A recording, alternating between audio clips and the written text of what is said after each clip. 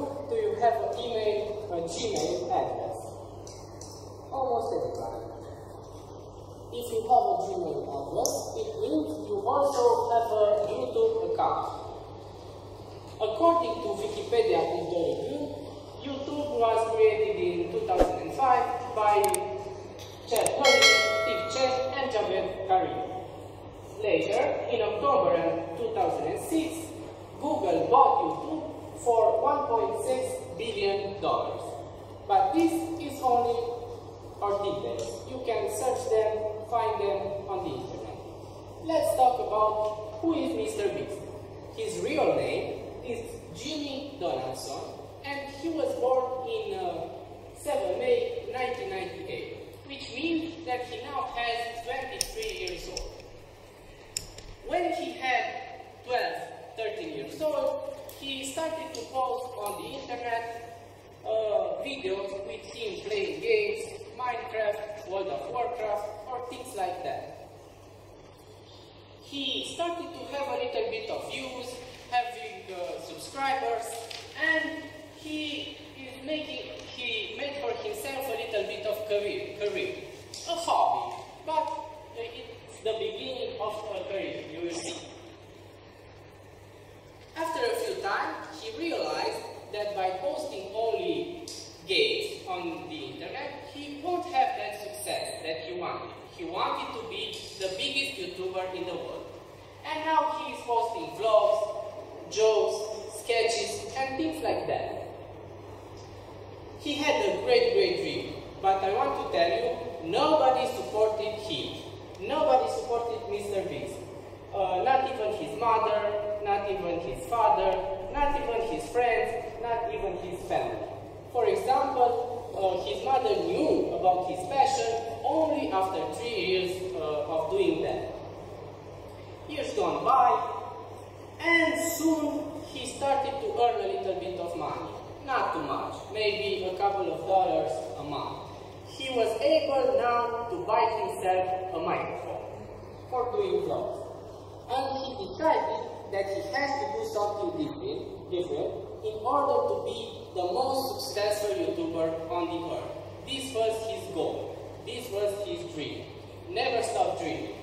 He started to count from 1 to 100,000, then from 1 to 200,000, then making the longest Uber ride in the world, and things like that. And with these challenges, he started to have success on YouTube, and he built for himself a little bit of community.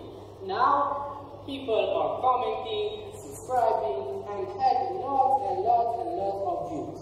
Big success.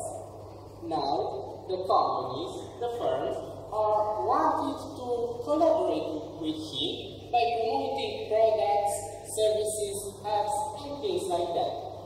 For example, one company offered him $5,000 to promote an app. And he said like that to them, give me 10,000K and I will give that money to a poor person, to a homeless guy. I don't need it at all. I will donate it. And he did so. Maybe this is the reason why Mr.Beast is so successful. Because when he says he will do something, he does it. Integrity. Then he started to have more and more success and did the same thing. He gave away 40 cars. He gave away one Lamborghini after a contest. He also bought a private island, and guess what? He gave it away after a survivor contest or something like that. This guy is donating everything. People in his branch think about Mr.Beast that he is a genius. He is a genius. Why? Because he was able to break the YouTube algorithm and have such a big success at such a young age, 23 years old. I am 33, for example. But for those of you that want to have success on YouTube and also earn a little bit of money, I am telling you that it is possible.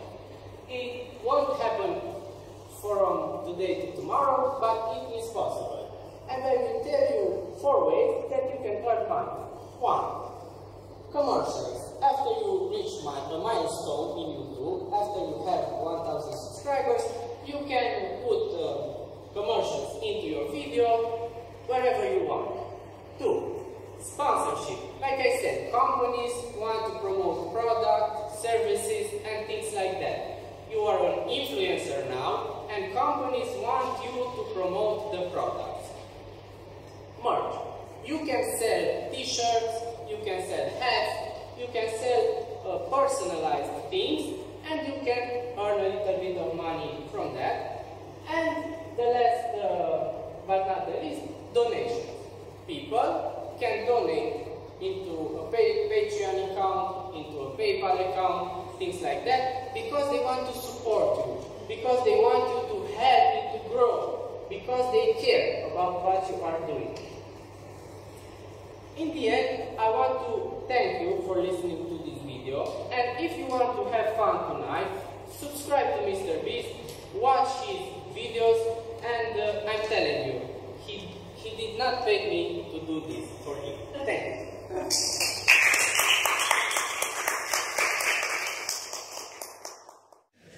Okay, I am the evaluator for Claudiu Filip. So, Claudiu, congratulations for your speech.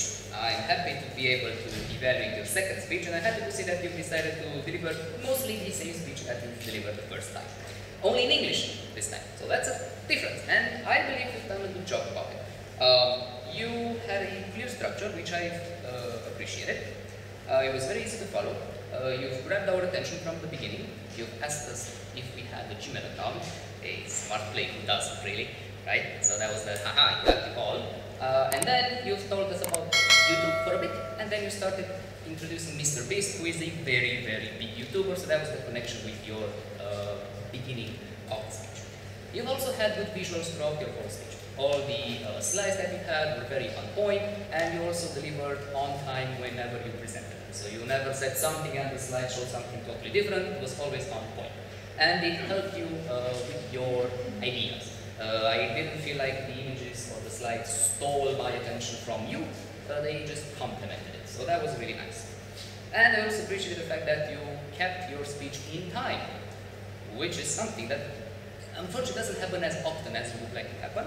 And I felt like it didn't finish sooner than it needed. I felt it finished in time. These were the three things that I really appreciated about your speech. Now, three other things that I would have liked to see maybe differently about your speech are as follows. You've looked to me that you were a bit more focused on delivering your speech on what you were going to say than on how you said it. As opposed to last time, when you were a bit more jolly and you kind of were like feeling that, yeah, I'm here, I'm on it, it felt to me here that you were a bit more be sure to deliver your speech properly, and it lacked that that touch, that your feelings. It was a bit monotonous, just a bit. I think that you could do better because you did better last time in this regard.